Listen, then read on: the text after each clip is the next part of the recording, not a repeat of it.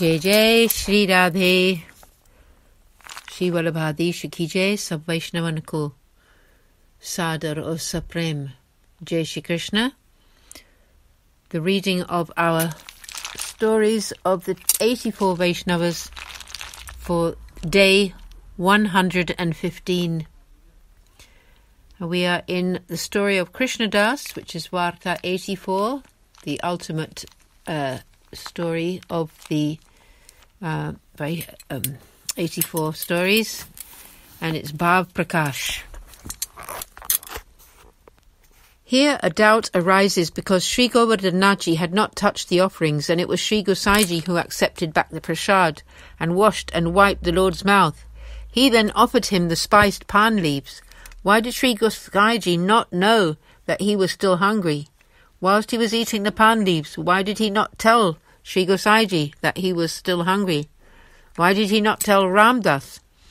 The answer given to this is that on that very day in Gokul, in Sri Navneet Priyaji's temple, Sri Giridharji and his wife Shobha Betiji had prepared rice and dumplings and had the heart's desire to invite Sri Govardhanaji there so that he might enjoy this unusual offering.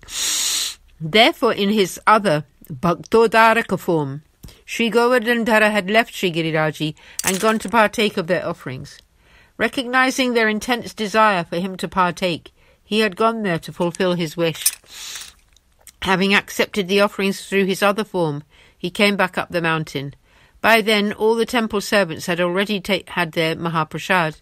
Sri Gosaiji had partaken and taken rest. Inside the temple, Sri Swaminiji asked him, "Where had you gone? Please tell me."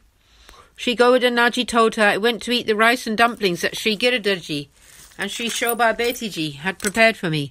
Hearing this, Sri Swaminiji also had the wish to enjoy rice and dumplings, but the lunch offerings had already been made. So Sri Swaminiji said to Sri Naji, "Go and tell Ramdas that Gangabai's wishful look had polluted the offerings." Now, why did she do this? It was all in order to bring to perfect fruition some events and promises within the eternal leader. It all led to Sri Gosaiji having to suffer separation for 6 months. Once, in the Leela, Sri Thakurji told Lalitaji, "I will come to see you in your forest bower." Sri Chandravaliji heard him saying this, and Sri Chandravaliji, through very clever means and very lovely seva, held him back from going there for a whole 6 months. In her deep separation, Lalitaji suffered too much and became very thin. When Sri Swaminiji heard about this, she immediately took Lalitaji with her to Sri Thakurji. She said to him, "You have caused my Sakhi to suffer separation for 6 long months. Now you will have to stay under her thumb for a full 6 months. Whosoever caused my Sakhi to suffer such separation for 6 months will also have to suffer the same fate, and actually not even be able to see you at all." Hearing this, the Lord was silenced. One Sakhi heard about this and went to Sri Chandravaliji and told her all about it. Hearing this, Sri Chandravaliji reasoned, "Sri Swaminiji is more illustrious than Sri Thakurji, and so I can't say anything to her." But Lalita Sakhi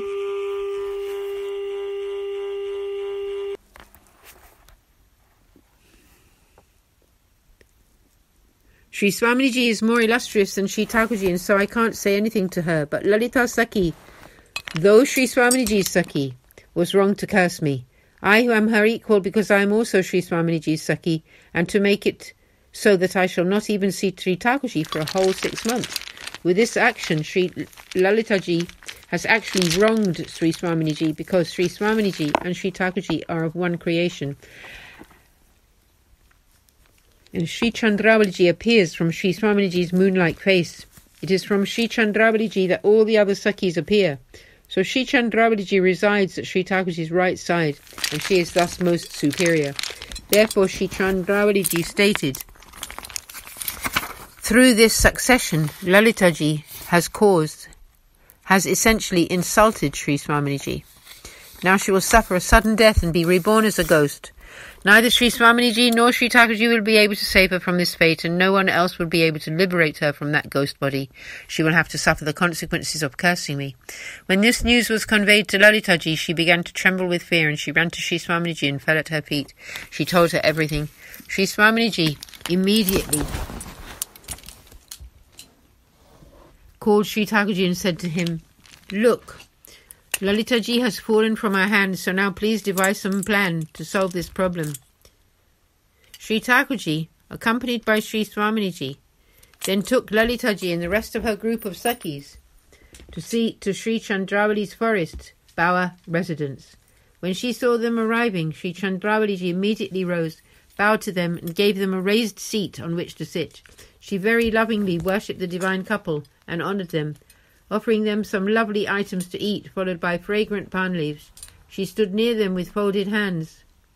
The divine couple were very pleased and, holding her hands, drew her closer to them and made her sit down.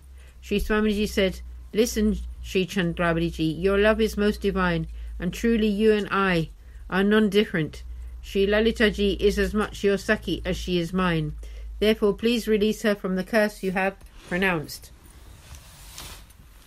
Sri Chandravali answered, "Lalitaji is truly one of our very own. Whatever has happened to her is for the purpose of manifesting Leela into the world. When Sri Lalitaji is thrown into a ghost body, I shall myself liberate her, and this is my solemn promise."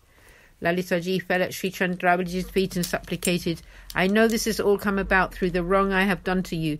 Sri Swamiji then pronounced, "In the age of Kali, this whole group, in fact all of our associates, will manifest on and around the Sri Giriraji mountain, and then all of this will be clarified."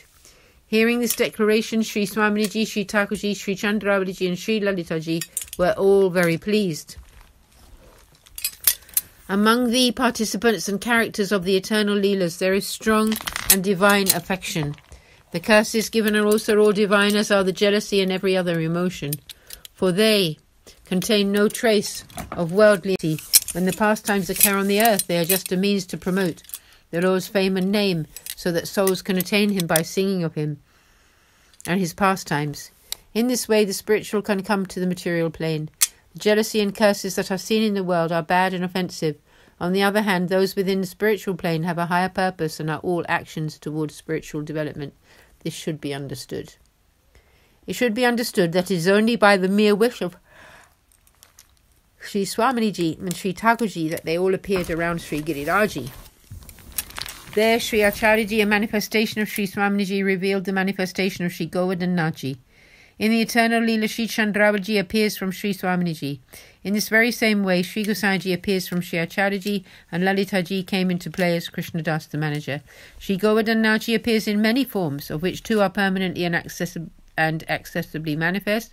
One is the form whom Sri Acharyaji established in his temple on Sri Giriraji, and the other is his Bhaktodarak form, through which he grants joys to his devotees, for example, in the way that he played with Kumbandas and Govind Swami. Plus, he gives experience of his presence to accomplished Vaishnavas all over the place, wherever they may be. Therefore, when Sri Gosaiji was making the offerings to the Lord, and Gangabai's impure vision fell upon it, in fact, the Lord did accept the offerings. For if he had not, then all those involved in the Seva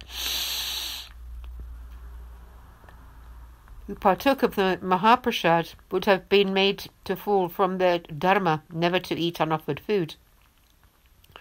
The Svarupa of the Lord, whom Sri Acharyaji had established there, did in fact accept the offerings. This explains why Sri Swaminiji told Sri Govardhanaji to say that he did not accept the offerings because of Gangabai. It was in order to facilitate Sri Gosaiji's 6-month period of separation. Krishnadas shared much affection with Gangabai, and so it was Sri Gosaiji who had to accuse her, and who also spoke very sharply to Krishnadas, who then felt insulted. This process caused the separation of Krishnadas and Sri Gosaiji, which had to be. Therefore, Sri Swaminiji told Sri Govardhanaji to go and say that he was still hungry. Sri Govardhanaji went and told Ramdas. Ramdas knew nothing of these events, but when he went to tell Sri Gosaiji, the latter immediately felt that Gangabai's eyes had polluted the offerings. Srinaji now wishes to bring to fruition the events between me and Krishnadas, and it will certainly come about. Therefore, I should now enjoy as much seva as I can lovingly perform, because soon it will become unobtainable. Then he straightway had his bath and decided to prepare rice and dumplings because, even though the Lord had already enjoyed the dish that had been prepared in Gokul, he had not yet enjoyed it on Sri Giriraji. Sri Gosaiji prepared and offered the lunch time as well as the evening meal. When the Seva was completed and Sri Thakurji was resting, he thought to himself, soon after this, Sri Govardhanaji's holy site and his Mahaprasad would be hard to get. Therefore, he picked up the basket of Mahaprasad and divided it into small portions in little earthenware pots, and in this way he gave everyone a small share. Sri Gosaiji also partook of the prasad, and this is when he remarked that the prasad was very tasty, to which, according to the wish of the Lord only, Krishna Das retorted sarcastically, "You made it and you ate it, so it has to be tasty." What he really meant was that you didn't ask me and went ahead and prepared the offering, and it was you alone who offered it to Srinathji, therefore the ensuing good fortune is all yours. Krishna Das hit Sri Gosaiji with this remark. Then Sri Gosaiji retorted, "Actually, we are suffering the results of your enjoyment." Here Sri Gosaiji had two things to say. Firstly, that Krishna Das loved Gangabai and hence had allowed her to sit in such a place that her glance fell upon the offerings, otherwise she would not have been allowed to sit in such a place. Also, you, Lalita, got Sri Swaminiji to curse Sri Chandravali myself, and this was all your doing, and now I have to suffer the results. He is also saying that he knows that Krishna Das's luck was about to open up, and that he would have to reap the results of any of his actions. You know what you have to do, because it is all coming from the Leela, and now you will do it. Part 7 continued. Krishna Das was not at all happy to hear of all this. He decided to stop Sri Gosaiji from even being able to see Srinathji. He pondered upon a way to make this happen. Sri Gosaiji's elder brother Sri Gopinathji had a son named Sri Purushottamji. Krishna Das went to meet him and said, "You are the son of the elder son of Sri Acharyaji. Why are you sitting silently here? You should be involved in the seva of Srinathji. Sri Gosaiji has taken over, but really you are the head of the lineage." Sri Gopinathji said that it was not within his power to disturb Sri Gosaiji's position. Krishna Das told him to bathe and then to accompany him up to Srinathji's temple, where he would arrange for him to do all the seva of the Lord. 2 hours before the Uttapan or early afternoon services, Sri Gopinathji bathed, went up to the temple with Krishna Das and sat there. Krishna Das went down to the foot of Sri Giriraji and sat by the Dandoti rock. Just then Sri Gosaiji bathed and ready came to that place. Sri Krishna Das said, "Sri Purushottamji has bathed and is in the temple. He is the true lineage holder. You can only go up to the temple if he calls you there. For now you are forbidden to go up there, and you will not have the holy sight of Sri Govardhanaji." Sri Gosaiji, prostrated to the temple flag and recalling all the Leela events, went to Parasoli. He stayed here and began to suffer great separation from his beloved Lord. Bhav Prakash. Sri Gosaiji did not go to Gokul, where Sri Navneet Priyaji reigns, because of Sri Swaminiji's statement in the Leela that he, that is Sri Chandravali, would have to suffer 6 months separation from both the Lord and from her. If he had gone to Gokul, this situation would not have come to fruition. Therefore, he realized that it would be very difficult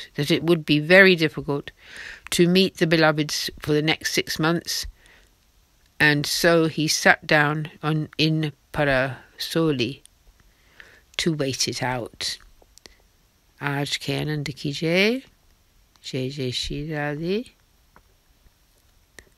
Sab Vaishnavan ko Jai Shri Krishna, Jai Jai Shri Radhe.